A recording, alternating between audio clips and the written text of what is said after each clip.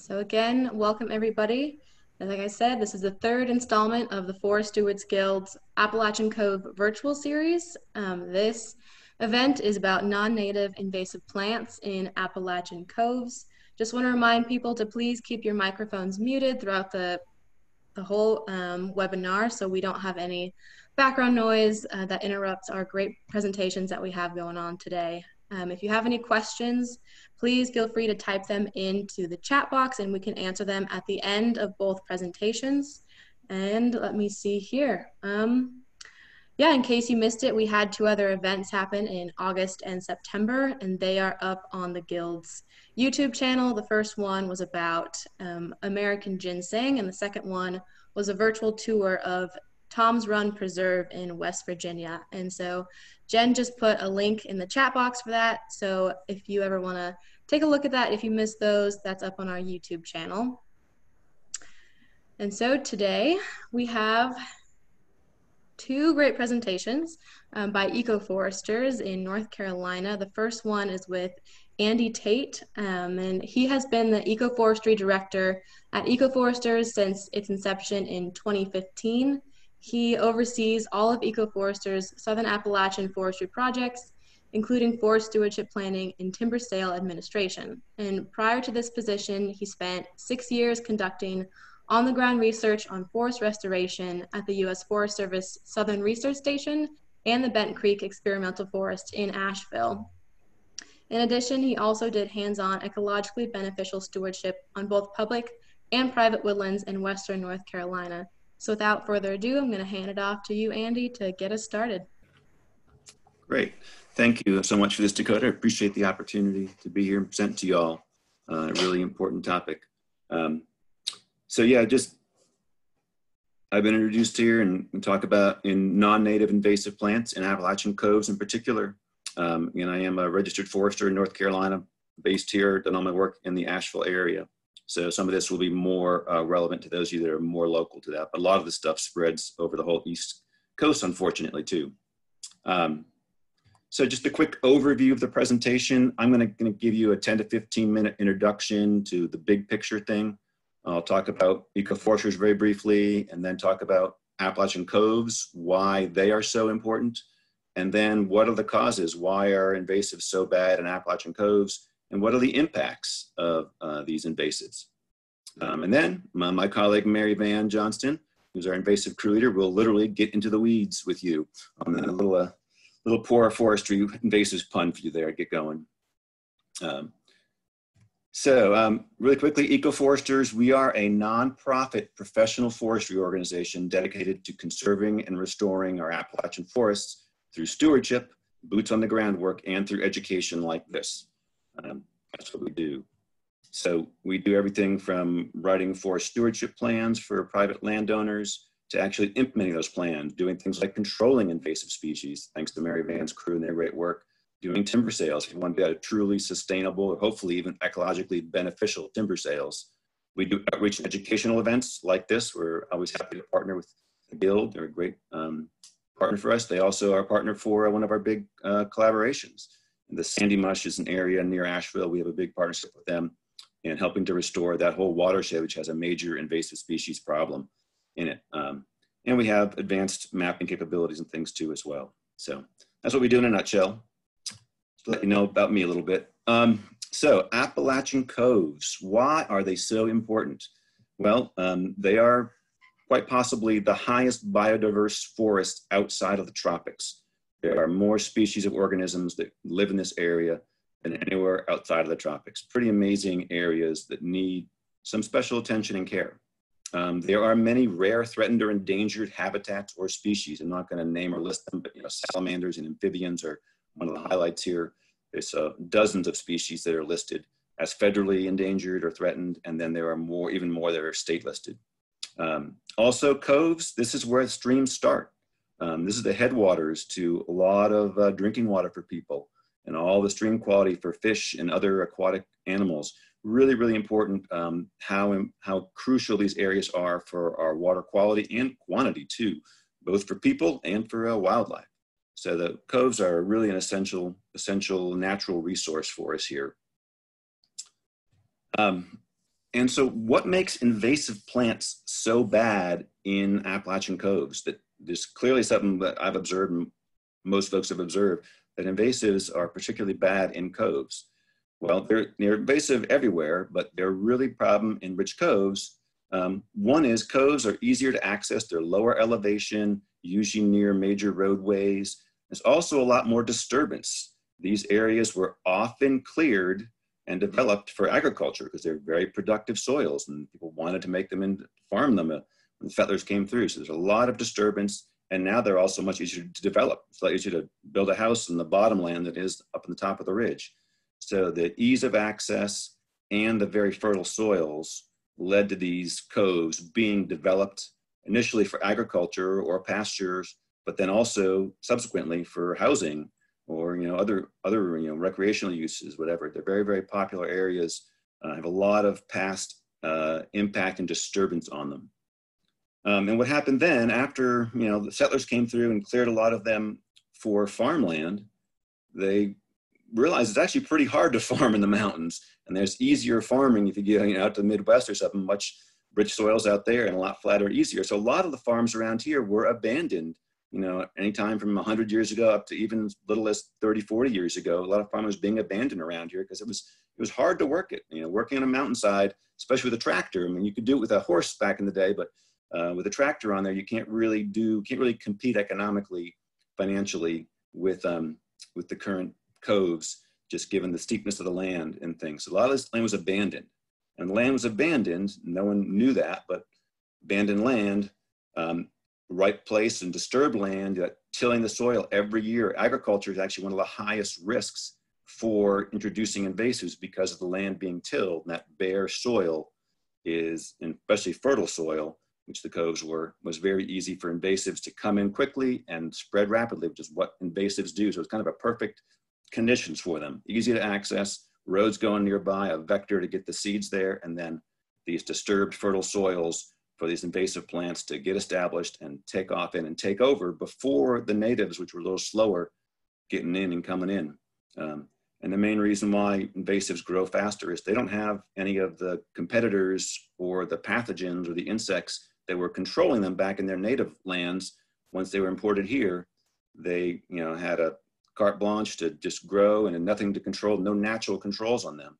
So they outcompeted all the natives who'd kind of evolved in balance and had things to naturally control them, to slow them down so they wouldn't take over. And that's why we have a diverse forest, because there's so much competition for things. But these organisms were not part of the competition, and now they are gotten ahead of things. So these really rich sites have now been really damaged by these invasive plants that love these rich, fast growing conditions, gave them a greater advantage to just compete and grow even faster. So coves have been hit hard. I want to just mention two specific plants. Mary Van will talk a little more detail about things, but the two plants in particular that I want to focus on are tree of heaven and Asiatic or Oriental bittersweet. And these are ones that's really, really crucial to know if you have on your property, because these actually can destroy healthy, mature forests. So Oriental bittersweet is that vine you see climbing over everything here. It can grow like kudzu can around here. It can grow over the top of trees, and then it shades out the tree, suppresses the tree, damages, and can eventually kill healthy, mature trees. And the tree falls down, the tree dies, and the vine just climbs over that dead and can completely take over. We've seen acres of the forest, whole acres where the trees have all been killed. They've fallen over because of bittersweet climbing them and just totally outcompeting them. And then the invasives just take over that acre, and no native plants can come in and compete without just being strangled by the bittersweet. Has completely dominated those sites. The other really troubling thing with Asiatic bittersweet is it is shade tolerant. So a bird can eat a seed, fly miles away to a old growth forest, deposit a fertilized seed, and in the dense shade of an wilderness undisturbed area, that seed can grow just fine and will slowly climb and climb until it gets the sun, and then it can really grow fast and take over the tree and produce seed. And so it can, once it's established, it can spread on its own and cause much greater problems far and wide. So it's a huge problem. Again, we've seen acres of forest totally destroyed, like the picture here shows. The trees have just been damaged beyond repair or even killed, and they're gone. Tree of heaven's also very important to mention. Ailanthus tree of heaven, because it is allelopathic. It actually exudes a chemical from its roots and the decaying leaves that inhibit other plants from growing. So it has a competitive advantage. And on top of that, it also spreads from its root suckers. It doesn't need to spread by seed. I've seen just one single tree in a pasture. A couple of years later, there'll be 100 trees right around it, and it's just popping up from the root system. As the roots grow, it sends up new, what's called a sucker, a root sucker, which is a new sprout of the tree coming up off the roots. And I went to visit one timber sale of a timber sale that I told my client not to harvest timber because they had tree of heaven. They ignored my advice, contacted a timber buyer, had the site clear cut. I went in there, and now they have a couple acres of pure tree of heaven, about 3 feet tall, just acres of solid tree of heaven. Nothing else is growing there. And this tree has no value. It's actually poisonous. The sawdust is even poisonous to humans, it turns out. So it has no value to wildlife, no value to humans, but it's taken over. And I've seen other places where up to 10 acres of forest that were cleared without treating the tree of heaven as ever have been completely taken over by tree of heaven. It's just destroyed whole acres, whole stands of trees have been destroyed by tree of heaven. So these ones are two that just really, really have to control. That's kind of the worst case scenario. But in general, impacts of invasives, why they degrade and how they threaten forests. One is biodiversity. They directly compete with the native plants, and they directly compete with the natural native food sources for the animals. They can even compete with the animals and damage them in some ways in particular. Two things that have happened in terms of the wildlife in particular, I'll mention, is that sacred bamboo, which is a very nice name, Nandina is the genus of it, is a bamboo. It's a non-native invasive bamboo, produces a nice red berry, but the birds can mistake this red berry for the native holly berries, which the birds rely on in the winter. And they've come in and eaten this Nandina berry in the winter, and it actually has killed birds because it's poisonous. It looks like, the native holly berry, but it's very different, and it's poisonous. And birds have actually, there's documented cases of birds having died from eating this Nandina berry. So that's a big one there. Bittersweet also, the Oriental or the Asiatic bittersweet berry is much less nutritious than the native American bittersweet berry for animals. So they're getting a less nutritious food source from the non-native invasive plants as well. So that's a real big one. Also for the American bittersweet, it looks very similar to the Asiatic bittersweet, and they actually can crossbreed. And so the American bittersweet's a pretty uncommon plant, and it actually now is crossbreeding and it's diluting its native genetics. So it may actually threaten the existence of American bittersweet because there's so much more of the Asiatic bittersweet around that the gene pool has been diluted, and pure American bittersweet may not be existing in the future if this keeps going on. So that's a really big issue there for things. One benefit of coves, and if you can restore a cove, is that biodiversity, the more diverse a forest is, the better it is at resisting non-native invasive plants. So while invasives do threaten biodiversity, a truly rich biodiverse forest can better resist, but it can't stop invasives from coming in. But if you restore these coves, control the invasives, the natives will come back. And there's two key steps to controlling invasives. One is to get rid of the non-native invasives. But the second thing you have to do is you have to get the native plants reestablished on the site so that growing space is occupied, so that you won't have the invasives just come back in again and reinvade and retake over. So there's two steps that you've got to reestablish the native plants that are there as well. And other things that go on with invasive, you can talk about, aesthetic beauty. A lot of these plants were intentionally imported because they looked good and they were, exotic and rare. And they also flowered a lot. And of course, the fact that they flowered profusely meant they produced a lot of seed and they spread very easy. And they were also wanted plants that were easy to grow, and they sure are easy to grow and have taken over from there. So the aesthetics, though, a lot of times they take over and then it doesn't look good because you have them everywhere. It really can destroy the beauty of things. Even access can become a problem. Like you can't, there's literally impenetrable thickets I've come across where you literally cannot get through them. And Mary Van can talk about that, her experience trying to get access some of these sites through these invasive thickets. That can be a problem. Obviously, they damage timber. They can damage and even kill timber values. Non-timber forest products, if you're trying to grow, ginseng or golden seal or cohosh, if you got invasives around, they're going to take up all the growing space on the floor. Those little smaller herbaceous plants that you want in the forest are not going to have a chance to compete with them. You have to control them. And even in extreme cases, invasives can actually change the water cycle. These fast-growing plants soak up more water, use up more water than the native plants that have been adapted here. So they actually can reduce the water flow in a watershed, can actually change the water cycles. In extreme cases, it's something that has to be pretty extreme for it has that, but it can affect that sometimes. So those are kind of the major impacts that I see from a big picture of it. The last picture I want to leave you with is this is a picture of a neighbor of a client of mine. My client really wanted to do really good work and maintain their forest, but their neighbor had a high-grade timber harvest, and they cut down all the big trees and did not treat the non-native invasives that were present on site before the timber harvest. And that created a whole bunch of extra space. A whole bunch of sun came in. Invasives loved that, being released in the sun. Of course, they weren't cutting and removing the non-native plants. So you can see those vines climbing the trees.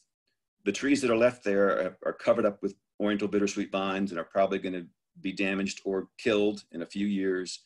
And the big thing is that no native tree regeneration really has a chance here, because the non-native plants will outcompete it and actually directly kill it. The bittersweet will literally strangle the young trees before they can even grow to be even mid-sized trees. So it absolutely is essential if you have invasives on your property, before you do any kind of disturbance, whether it's a timber sale or building a hiking trail, control the invasive plants before you do any kind of disturbance, especially ground disturbance. Bare soil, they'll come in, more sunlight, they'll come in and they'll outcompete and prevent the native plants from regenerating in a lot of cases. So you really got to take a careful look at assessing each site and seeing what needs to be done, the pre-treatment, the preparation before any disturbance happens. And it may take, there's been sites where I've heard of people having to treat them for 6 years. 6 years of control had been needed to get the invasives under control before they felt they could even try and do any kind of sustainable timber harvest or other development. So that's the biggest takeaway here is, and even if you don't disturb a site, you have to control the invasive. If you leave them alone, nature is not taking care of itself anymore because of these non-native invasive plants that we've introduced. If you don't do anything, they're going to keep spreading and growing and outcompeting the natives. But if you do some disturbance, you can make them even worse. So do something no matter what, but especially if you're going to do disturbance, do some work to control the invasives. And that's my kind of takeaway message and point here. I've probably talked a little too long, so I will turn it over to Mary Van. That's it for my presentation. I'll stop my screen sharing. All right, thanks, Andy. Next up we have Mary Van, and Mary Van Johnston is the non-native invasives control crew leader with EcoForesters.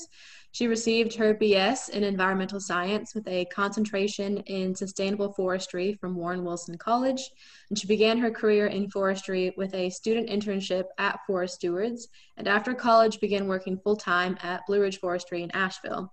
And Mary Van is passionate about her work at EcoForesters because of its dedication to positive impact forestry, conservation, and education here in the Appalachian Mountains. So Mary Van, whenever you want to get started on sharing your presentation, we would love to see it. And I do see a couple questions coming in, which is awesome. And I'll ask those for you at the end of both of these presentations, and they can get answered. And alrighty, so Mary Van, off to you. All right, y'all. Well, I did see one question in the chat, and I was trying to respond to it really quick. But I think it was about Ailanthus and bittersweet seed viability. The studies that I've read so far, it's only a couple of years. They've got a high germination rate. So by 3 to 5 years, I think it's down to 1% or less. But of course, you never know. I don't know. These invasives are crazy, y'all. That's all I can say. Well, so I'm the invasive species control crew leader at EcoForesters. I'm also a forestry associate, so I work directly with landowners, helping write forest management plans, everything to actually controlling invasives on their property. Can y'all see my screen all right? Is my little thing in the way here? Is that? We can see it. It's Okay, great. great. Okay, awesome. All right, so I'm going to talk to you a little bit more about the nitty gritty, kind of, as Andy said, get into the weeds about treating non-native invasives in our forests here in Southern Appalachia. It's a pretty interesting time. So an overview of what I'm going to talk about is know your plants. We're going to have a fun little ID game right at the beginning. Then we're going to go into where to start, different methods, and applicator choices you've got, as well as, you know, just kind of touch the surface on herbicides. All right, let's see if I can get the, oh, here we go. All right, so first little game we're going to play is I'm going to send out a poll. So, oh, it has, let's see if I can get the polling plant number. Okay, relaunch polling. All right, so y'all, what is this species? Is this plant a native species, a non-native species, or are you unsure? I'm gonna give everybody about 5 to 6 more seconds. All right, I'm gonna end polling in 3, 2, 1. All right, so 44% says non-native, almost 40% says unsure, and 3 folks said it was a native species. It is a native species. I was trying to be tricky right off the bat. Y'all are gonna have to keep an eye on me today. This is, I found this the other day on a property actually. Oh, my slide's not working. It's Carolina rose. So it looks a lot similar to multiflora rose, except on the close-up, there are a couple of differences. You can see on the thorns are really straight. On multiflora rose, they'll be kind of bent back and real evil looking. And there are a couple other little ID things, but we'll keep rocking from here. All right, here we go. We've got another species. So I'm launching polling. Is this a native, non-native, or unsure? All right. All right, a couple more seconds. All right, I'm gonna end polling. All right, 75%. All right, y'all were on it. Y'all definitely got it. A couple folks were unsure, and one folks said it's a native, but it's our tree of heaven here, or lanthus. On the close-up of the backside of the leaf here, you can see the little scent glands that produces that real kind of nasty peanut butter smell. It smells like rotten peanut butter to me. But all right, we got another one here. Moving right on along. Launch polling. Native, non-native, or unsure? All right, we got a couple folks weighing in here. All right, a couple more seconds. All right, I'm gonna end polling. All right, non-native species. That's it. We've got our multiflora rose here. As you can see, it looks different than that native Carolina rose. It's got the bent back thorn. It's also got the what they call the eyelashes at the base of the petiole. Like I say that word different every time. All right. Got 2 more. This is one of them. Let's get the poll rolling here. All right, is this a native, non-native, or are you unsure? This is a tricky one. It can fool a lot of folks. All right, a couple more seconds. I'm gonna end polling. All right, you know what? A lot of unsure. Sometimes I'm unsure about this one too and have to crouch down and give it a second look. Some folks think this is a small kudzu, but it's actually hog peanut. So there are a lot of native species that are kind of lookalikes that you need to have get a second opinion on, so to speak, get a little closer look in the weeds. All right, let's see if I can get my presentation rolling here. Okay. One more. This is our last one. So hopefully haven't been too tricky here. Native, non-native, or unsure. I've got the way it climbs, got the flowers, got the bark, got what it looks like when it's just a whole mess of it. I'm in-polling in just a second. All right. All right, couldn't fool y'all on this one. It is our friend Oriental Bittersweet here, and it's a pretty scary one. All right, so let's dive right on in here. So you've got invasives on your property or on a client's property, and you're not really sure what to do. You know, where in the heck do you start? It's a tough question, but what I typically like to do is I try to put my blinders on. I try to start looking at seed producing plants first, because if you can find the source and if it's seeding on your property, that's going to already diminish your the work you're going to have to do in the future, because a lot of these everything has a seed bank. So that means when it hits the ground, it can germinate a few years after it's in the ground if there's been a release of sorts. So to find seed producers on your property, you know, things I look for are bittersweet in the canopy, like this picture here on the slide. This is in Buncombe County, North Carolina, last year with my crew. That is all bittersweet vines on one tree. So it was a pretty bad infestation, but for this forest, bittersweet was the highest priority. So what we did was we cut stemmed bittersweet for the first initial treatment. We're going to go back and do some foliar spraying this year. So anyway, so we targeted the seed producers. We found bittersweet in the canopy, going after that. If you've got tree of heaven, you want to look for the female tree of heavens. They produce abundance of seeds, and they're pretty easy to spot, especially in the summer as the seed heads are developing. You know, another place to start is kind of the idea. It's kind of a weird idea. It's like this threat of spread that I've come up with. And, you know, like you might ask me like, Marian, what the heck do you mean? These are all invasive plants. There's a high threat of spread. But if someone has kudzu on their property, for instance, that's a pretty high threat of spread, because kudzu can grow, each vine can grow up to 1 foot a day, which is terrifying. Bittersweet is also a pretty high threat of spread because it can grow well in the shade and in the sun. Multiflora rose has a decent threat of spread. It's got a seed bank that can last 10 to 20 years. That's pretty significant.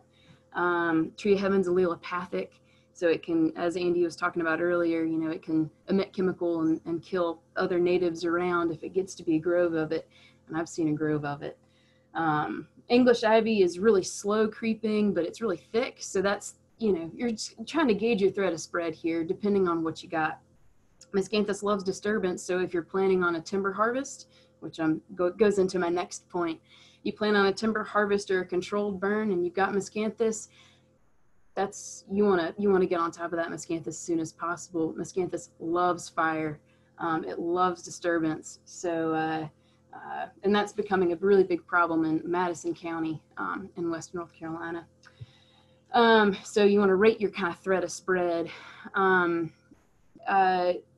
Do you have any ecologically significant areas on your forest or the forest you're working on? You know, do you have a really thick herb layer? Do you have uncommon species or rare species or endangered species? You know, do you want to work out from that ginseng patch you're growing to help make profit for the year? You know, you want to protect it, and so kind of work a bullseye ring out around it. So those are just some tools to keep in your back pocket about kind of where to start, or where to start thinking about where to start. Maybe it's a lot of thinking going into all the invasives treatment, I'll tell you that much. But some things to consider, and it almost like can be limitations. So what species are you trying to target when you're treating? How does it spread? How does it grow? How did it get there? You know, you also want to think about your time of year. You know, if you've got a bunch of privet on your property, but you also have some other invasives that you'd like to treat, well, you can treat privet all year round with hack and squirt method and cut stem method, which we'll go into here in just a minute. But, you know, so maybe saving that treatment of privet for the winter months, for instance, and then focusing on treating your miscanthus and bittersweet during the summer before it seeds. Budget, how much money do you have if you're a landowner? You know, how much money can you put forward a year to either pay someone to do it, to pay for the equipment you need, to go through it? Time budget, how much time do you have to put forward to it? So there are a lot of other factors to consider in how and where to start treating. But once you kind of start thinking about all those things, it starts to become very clear with what you need to do when. But yeah, breaking it down into small chunks is I highly recommend that. Here we go into some methods.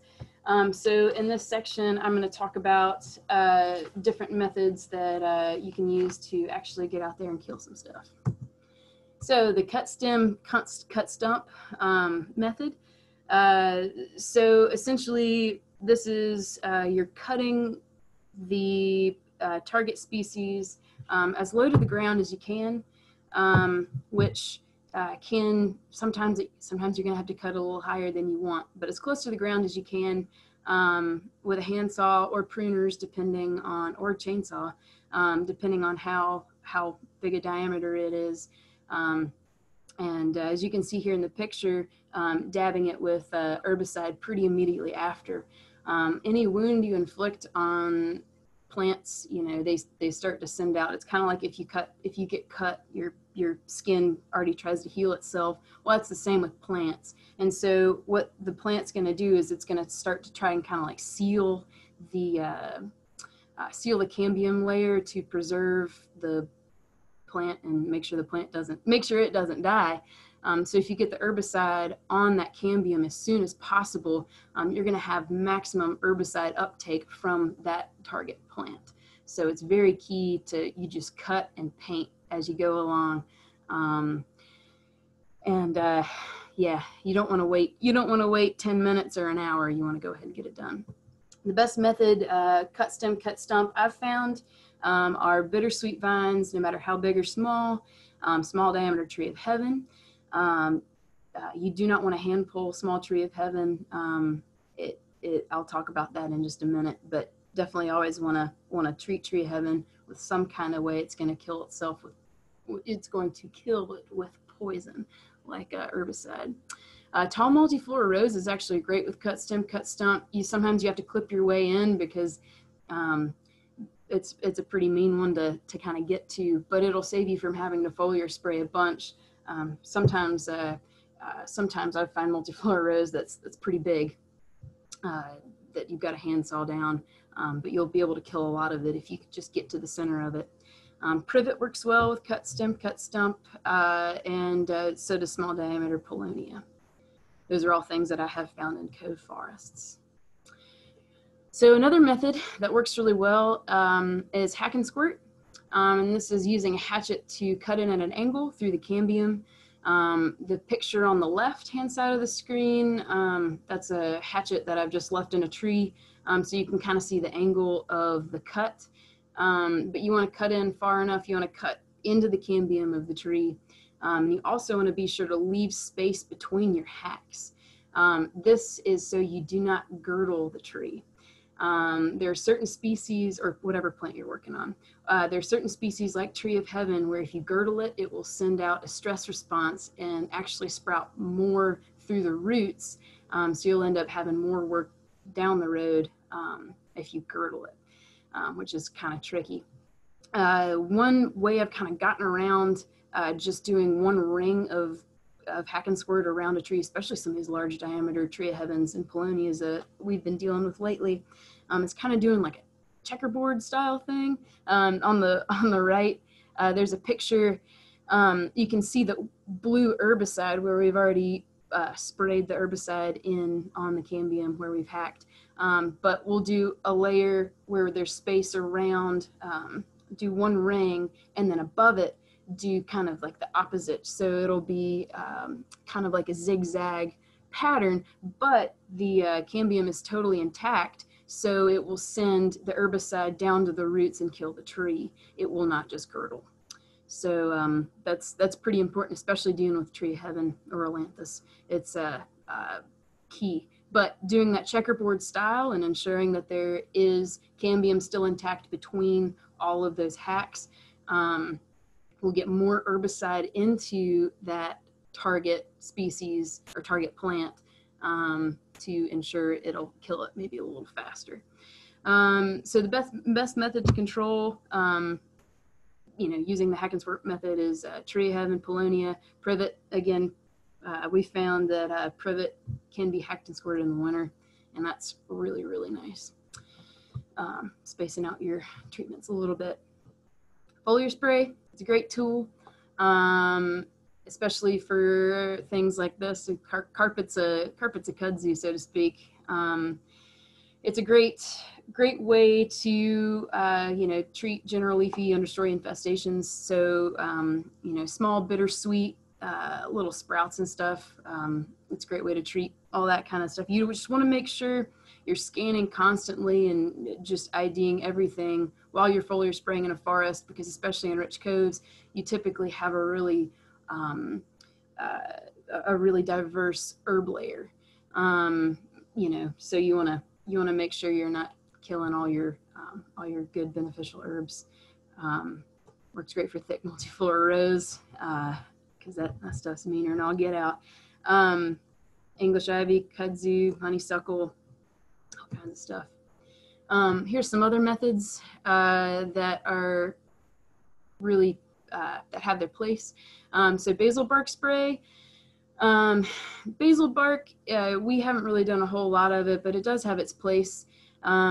Basil bark spray is best done when there's not a lot of understory growing up around whatever you're targeting, because it's, instead of mixing your herbicide with water, you mix it with crop oil. So essentially, you're creating this really sticky poison layer for your target species, to put it nicely.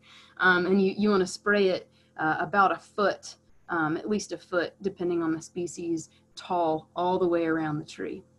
It's great for controlling thick patches of privet, and also thick patches of tree of heaven. Again, I would hack and squirt larger diameter tree of heaven before basil bark spraying. But if you have a lot of like 3 to 4 inch tree of heaven and it's allelopathic, so it's just killed everything else, and you got an acre of it, I mean, it might be worth a shot. Hand pulling is always an option. It is the tough route, but it's still a great option, especially if you're working around endangered, uncommon species, or, like I mentioned before, maybe you're growing ginseng and you've got some bittersweet coming in. I would probably hand pull those small infestations. You want to make sure you get all the roots when you hand pull. I like to shake all the dirt off and then hang the root side up in a nearby tree so it dries out and really dies. Great for small bittersweet infestations. Again, you want to be really careful if you're hand pulling tree of heaven, because if you leave any of the roots, they will sprout from the roots, any root left in the soil. Fire is a really, really cool tool. It's a really, I guess, really hot tool. It's a really great tool for treating initially, kind of for certain invasives. There have been some properties I've walked on where it's like, I'm not sure what the heck we're going to do here, because the bittersweet is so thick.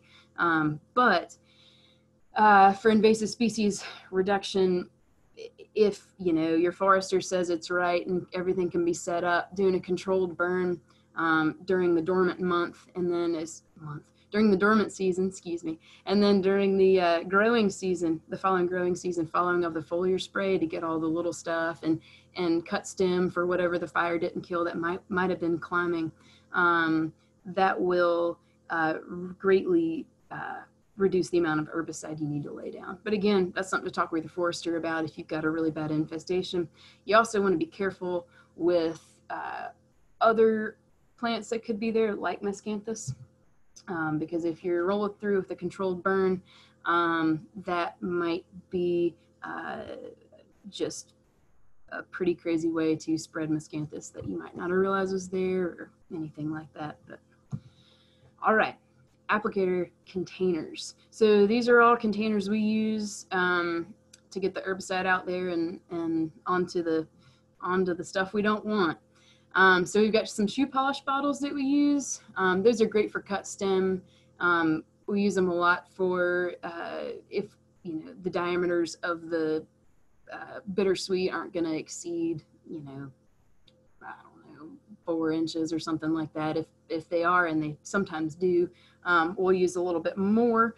One of the hand spray bottles, but shoe polish bottles are great. You can put them in your pocket. They've got a lid on them. As a landowner, if you're just walking around and you see something here and there, it's perfect. The hand spray bottles are also really nice for cut stem, but they really shine in hack and squirt. I really like the gray or the silver one with the blue handle. Those are the best. You want to make sure you're getting chemically resistant hand spray bottles, because the ones that are not chemically resistant will not last you longer than a time or two using them.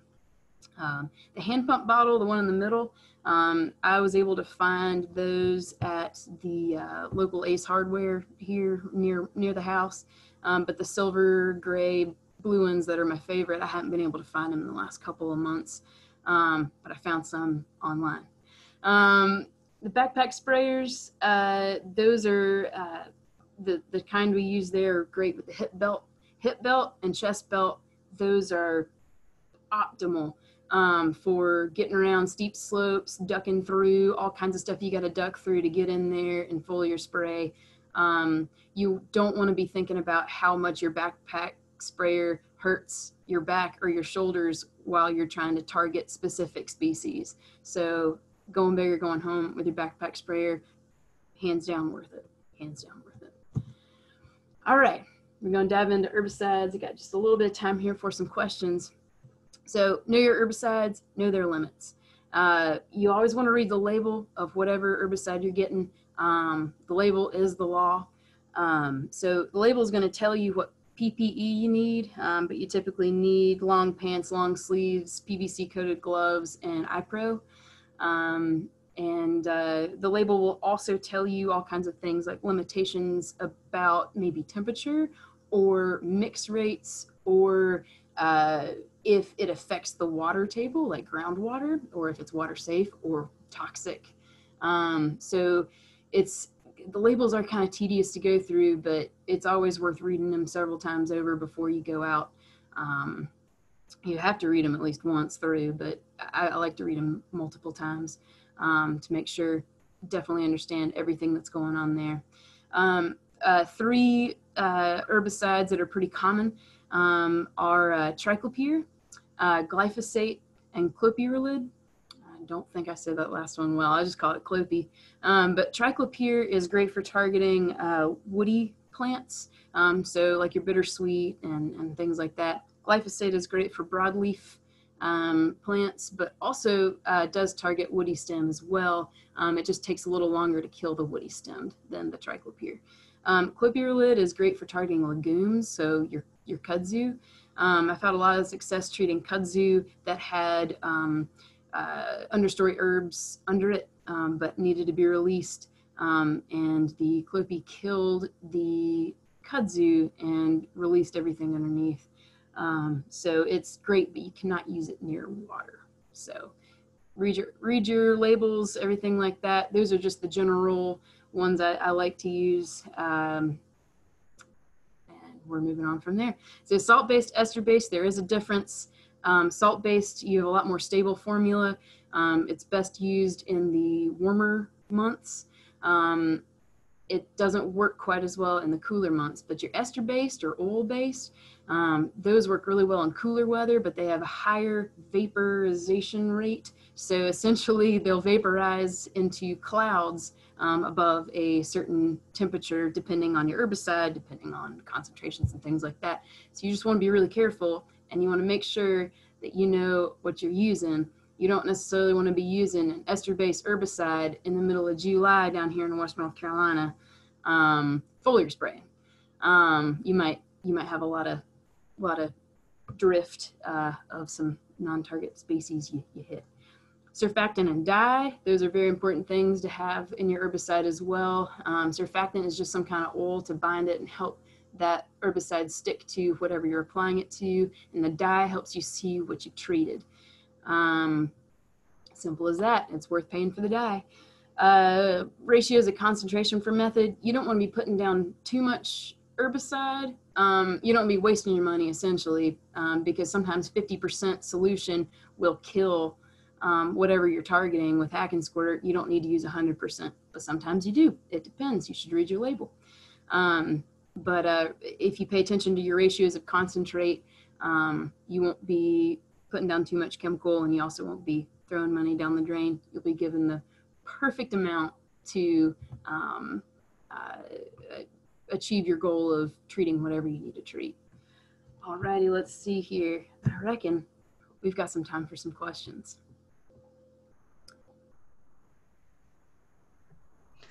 Yeah, thanks, Mary Van. That was a great presentation. We do have a couple questions that we have a few minutes to answer. The first one that I kind of just want to go back to is the question about how long-lived are the seed banks of some of these invasives, particularly Oriental bittersweet and Ailanthus. I know you talked about that a little bit, but I think it's important to kind of ask that question again and really send the message home. Yeah. Ailanthus and bittersweet typically have a couple of years of viability, seed viability, and then after that, the germination rate decreases pretty significantly. The last study I read about Ailanthus, or tree of heaven, or tree of hell, some people call it, by 5 years, the germination rate is like 1%. And with bittersweet, I think after 3 years, it's in the single digits as well. And so some of the invasives really don't have a long time to have a go at, getting established. But the tricky bit about that is that if there's an infestation nearby, birds can spread it, wind can spread it in. So that's why finding your seed source is really important. And that way you can kind of get a gauge on how severe it could be for X amount of years, essentially. Yeah, thank you.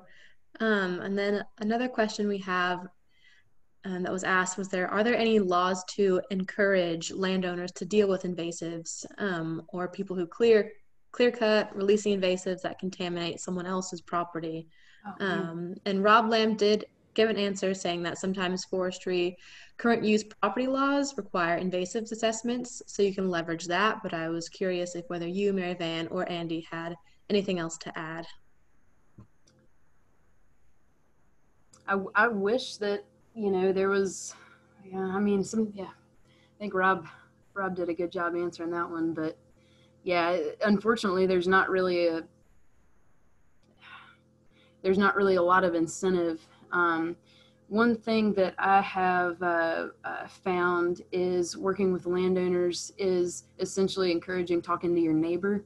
And sometimes, neighbor relations aren't the best, or you got an absentee landowner neighbor that's never around,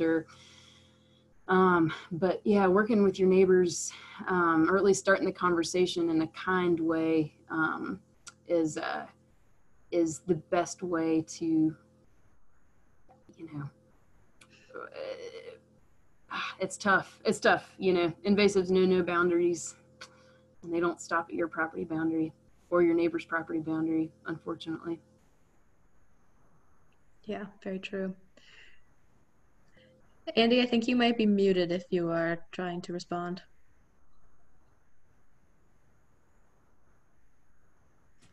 Yeah, sorry, I was muted. There is one opportunity for funding, at least I know of, through the National Resource Conservation Service, NRCS, their EKIP program, Environmental Quality Improvement Program, you can get some cost share funding for invasives control if you combine it with other treatments, other forest stand improvement, or even other agricultural improvements. You can get some funding for that. But yeah, the big thing that we've used around here is, you know, the present use value program. If someone's in forestry use, it reduces their property taxes dramatically around here. It can be like a 90% property tax break, but you have to be doing sound forest management. And we actually will tell people in our plans that one of the requirements for us to run this plan for you is that you have to do some control. It's not sound management if your invasives are taking over and damaging your forest. You can use that major tax savings to give them some motivation, but there's very little enforcement of that law. All right, thank you. The next question is, are there any suggestions on dealing with air potato vine?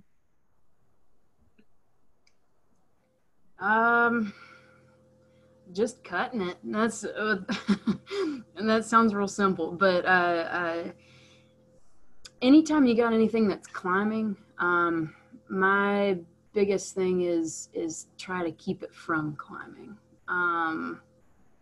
And yeah, that's, I mean, how bad is it? You know, is there a way that I can interact? Hey, you know what? Actually, the air potato vine question asker. I've got my email there at the bottom corner.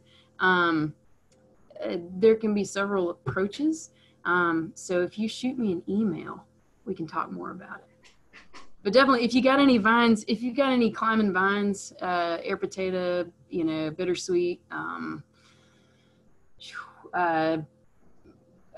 what are the other ones? Honeysuckle. Best thing to do is cut them off as soon as you can. I mean, that'll keep the infestation at least lower, or try to hand pull them if you can, you know, I mean. Yeah, and if you cut and treat that freshly cut stump to kill the roots if possible, if it's big enough. Yeah. Or if you can find a selective herbicide, like the triclopyr, it just kills the woody plant. If it's growing on something non-woody, where the spray shouldn't have too much damage on the other non-target plants, can help those. So you can find some targeted things like clopyralid was one Mary I mentioned that's specific to legumes, and to do some research on air potato. And there's lots of stuff on the internet, most of it pretty good, that you can find. Yeah, I mean, yeah, I reckon it just depends on how bad the air potato is too. But yeah, if you've got any further questions, I'd be happy to answer nitty gritties about air potato, with me asking you some questions too. Yeah, great, thank you. And I'm sure either Mary Van or Andy would love to take questions if y'all end up having them at the end of this presentation or anything else. And it looks like Robert Lamb just put the emails into the chat box if you want to save those and ask any questions. I do have one final question, and it's actually a personal question from me that I'm curious about. And what is your opinion, or do you do any treatment for some plants that are considered invasives that are native, like poison ivy? Oh, that's very interesting. A lot of landowners definitely ask us to treat native vines that are really taking over. I don't know if y'all have ever been in a forest of essentially just poison ivy thickets, but it's pretty tough. If sometimes, like, you get native grapevine that creates grape slicks. Smoke vine can sometimes do that too. With any native vine, we never treat it with herbicide. Essentially, if it's a big problem, we'll just cut it. You know, grape slicks are great for wildlife. They provide a lot of berries and habitat and things like that. But if you're trying to do a timber sale or you know, other forms of management, or maybe it is just too much grape, cutting some of that grape, and you don't necessarily need to herbicide it, will help release that forest. But with poison ivy, you definitely want to be careful when you cut poison ivy because of the what is it called? reishi oil, that oil that gives you the rash, essentially, you can inhale it through the sawdust. So I got some all over my face once from just cutting a lot of poison ivy. So it's the sawdust hit my face a bunch. So you just want to be very careful. But yeah, you can definitely you can also selectively kind of cut here and there with some native stuff too. But another note on that is that, so, poison ivy is a threat to human health sometimes. It's not really a threat to forest health. Grapevines can get very, very dense and can damage trees, can be overly dense sometimes. It can just be cut and not herbicided to reduce that problem. Poison ivy, if it's around a trail or something, you could treat it just because you don't want it to be causing human health problems, but it's not going to cause any forest health problems. It's actually a really good seed source for birds to eat the seeds. So that's just our opinion on a poison ivy. Great, thank you. Well, we're getting to the top of the hour, and I had to have a couple other things to close out on. But yeah, thanks, Andy and Mary Van, for joining us today. This was a great presentation, and I've enjoyed it, and I hope everybody else has too. Our next final event in this series will be on Friday, November 6th. We'll be joined by the Friends of the Cheat River from West Virginia to talk about the amazing aquatic biodiversity in the central Appalachians and the Appalachian region, and the current threats to the hydrology and what forest management can do to help in protecting these resources. And so today we had, a great presentation. It was very focused to landowners as well, which was very special. But if you are a forester looking for SAF, CFE credits, we will be sending out information about that after this webinar. So stay on the lookout for that if that's something that you're interested in.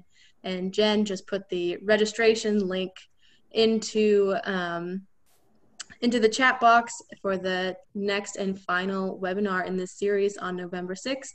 So I hope to see you all there, and thanks everybody for joining us today. Thank you all. Thanks, y'all.